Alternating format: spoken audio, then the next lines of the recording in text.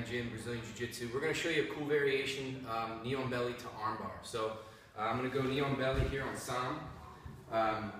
When you do the knee on belly, you want to make sure that your leg's out a little bit further so Sam can't hook it. And I also want to make sure that my toes are on the ground just in case he bumps. My weight's on the mat and I don't get bumped. So we're going to go collar to belt, knee on belly, and I'm going to make sure that I have good posture. Now Sam's defense is he's going to try and bridge and push. When he does that push, I'm going to take the hand that's on the belt, I'm going to scoop under, I'm going to grab all the way back behind his rear delt and his tricep, and I'm going to pull him towards me. Right? I want to make sure that I keep this connection tight to his collar as well. Once I have him on his side, I'm going to spin around to the back side of Sam, and my toes are going to go right underneath the logo here. Spin, I grab his pants in the process, and I sit down. Okay?